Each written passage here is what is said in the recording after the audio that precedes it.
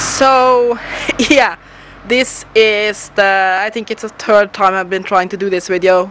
So, after my PC crashed for the third time, I decided to go out and do this outside. So, I have really no idea if this video will turn out because I'm just holding the camera with my hand. Yeah, this is a response to Pagyptsian's video about asking why in paganism. And I think she raised some very interesting questions.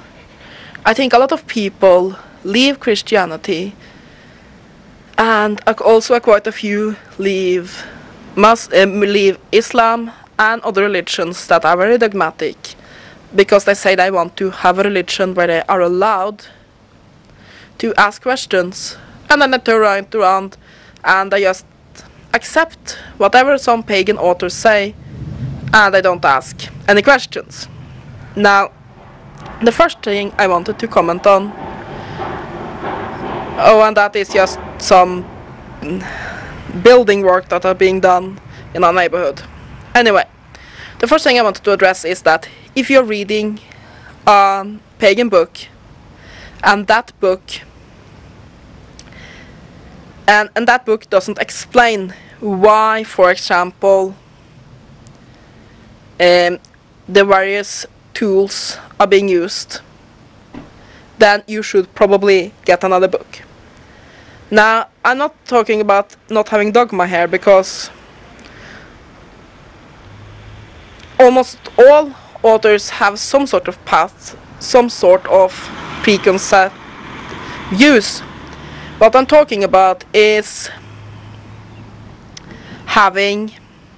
explaining why. Why do we use a cup? Why do we use an altar pentacle? And I completely agree that I do think that you will get a deeper personal meaning and a more spiritual payoff if you look at each part of your practice and you first investigate everything you can about it to see why is it this way? What is the symbology of it? Why is it common to do it this way? And I also think that it is very important to also dig deeper, see historical data on this, and when you've done all that, you have to sit down and ask yourself the question, why? Why is it important to me? And the other thing I want to say is that I think it is extremely important to read several books. Often when you come and you watch the bookshelves of new pagans, they have a lot of books, but usually by the same few authors.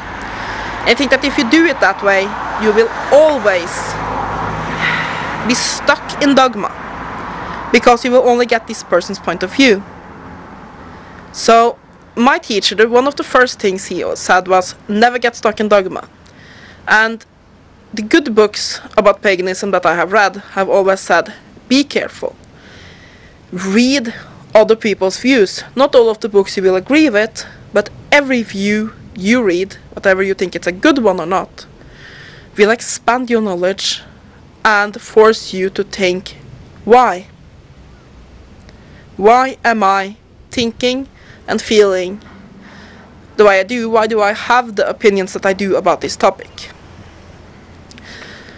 When that is said, I also think it is a bit of part of human nature to not ask why. I don't think it is a coincidence that we have so many dogmatic religions. And I think you can see it in every part of human nature. For example, talk about fashion. Why do people think that a pair of jeans that have a certain brand is somehow better than a pair of jeans with the same build quality that is from another brand? People don't ask why. They just do it. Now, I could go on, and I guess that my opinion here is a little bit, what should I say, arrogant. But I think that for some people, they need their dogma. I think that for many people, making the change from Christianity or other parts of other dogmatic religions to paganism is not about wanting to escape from dogma. It is about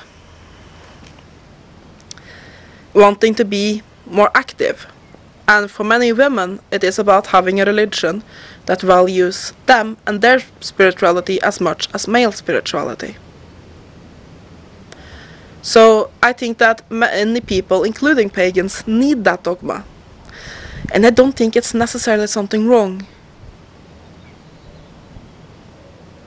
So yeah, I guess that I think it is very important to ask why. And I think it is important to meditate on it and